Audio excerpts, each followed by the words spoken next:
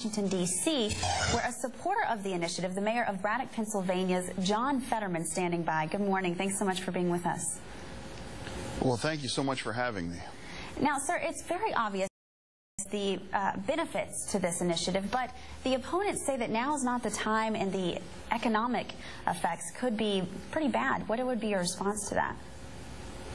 Well, I would just, ask your readers to not let somebody pit the environment against economic prosperity, because with this cap plan, we can have both. And to anyone that's concerned about cost, whether it's increased electric bills or what have you, it's like the latest study out said it would raise maybe between $98 and $105 a year, and it's like, what's the current energy policy? How's that treating everybody? And we all remember what it was like to fill up at the pump at $4.50 a gallon, and at least us folks up in the Northeast, every month we wince during the winter when the natural gas bill comes. So we're already paying through the nose for energy, and this is actually a way to create jobs and actually bring the cost of energy down over the long term.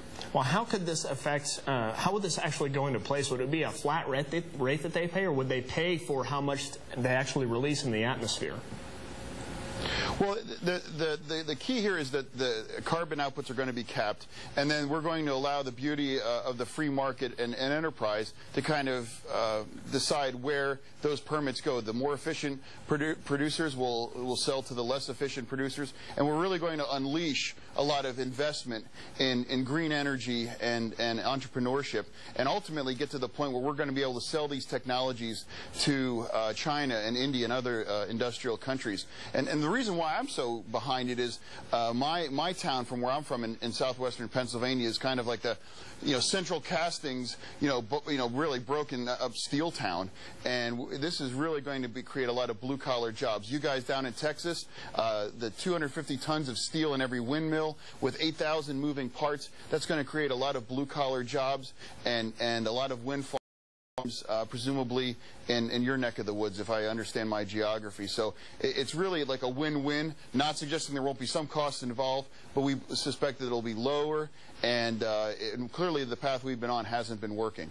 All right, very interesting information, and your geography is absolutely correct. We have plenty of wind out here, and wind turbines are popping up everywhere. Thanks so much for being with us this morning.